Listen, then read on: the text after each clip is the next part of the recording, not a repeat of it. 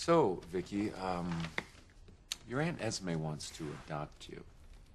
How do you feel about that? I'm all for it. I mean, Aunt Esme being my guardian makes it sound like I did something wrong. Like killing all her boyfriends.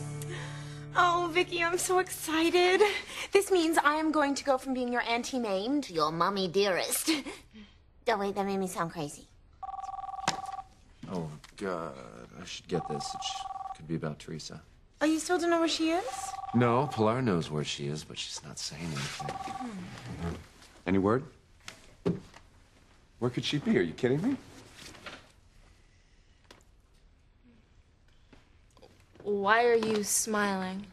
Well, looks like Teresa has left Ethan for another man, which means he's available.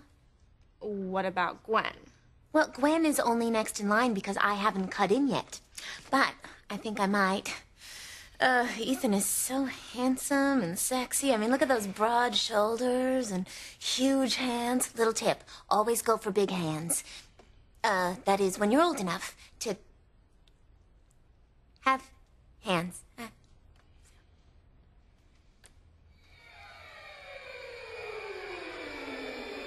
Ethan has to die.